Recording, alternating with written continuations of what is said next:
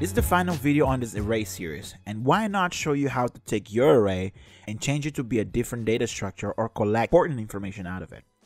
This is the video that will really make you love working with arrays. Let's get to it. I've already shown you how to create an array from something else, and for this one, I'll be doing the opposite. I would like to introduce you to reduce. Reduce is not necessarily a method to transform an array into something specifically, but for being so powerful and flexible, it can be easily used to accomplish just that. It is also a powerful option to extract or collect information from the array, perform many operations, format and transform the array itself. For a cliche demonstration, I have this array of numbers and I want to know the total sum of these numbers.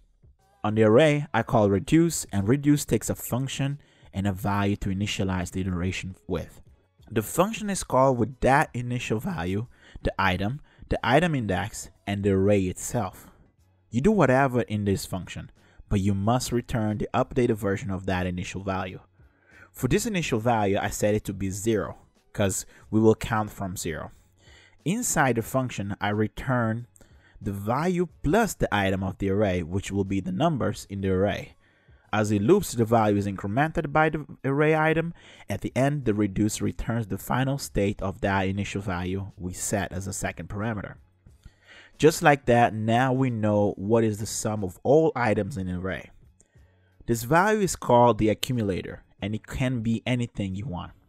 For this example, I have this array of animals and I want to know how many of each animal there is. So I set a reduce, and for the initial value, I set an empty object. For every iteration, I will be setting a key in that object to be the animal name and equal to a 1 if it was not there already or incremented otherwise. Then I return that object for the next iteration. If I check the return, I have an object key by the animal's name and the total count for each of them.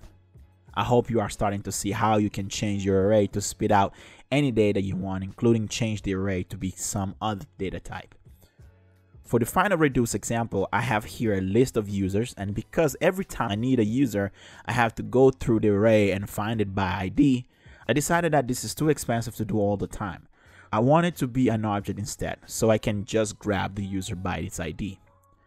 I set my reducer with an empty object as initial value and return the object with the user key as the user ID mapped to the user itself.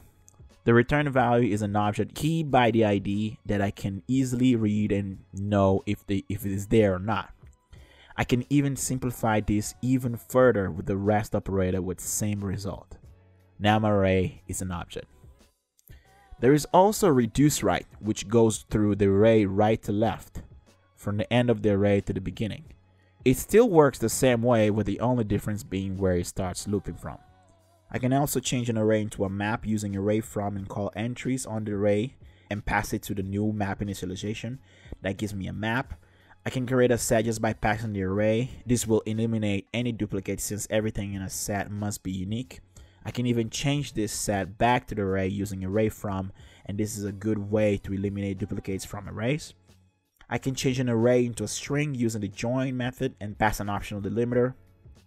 I can even change an array into an object by using object assign, just like this. Please check this channel for videos on these data types. There you have it. Thank you for sticking around with me through this series and for liking and subscribing to this channel. Catch you in the next one. Peace.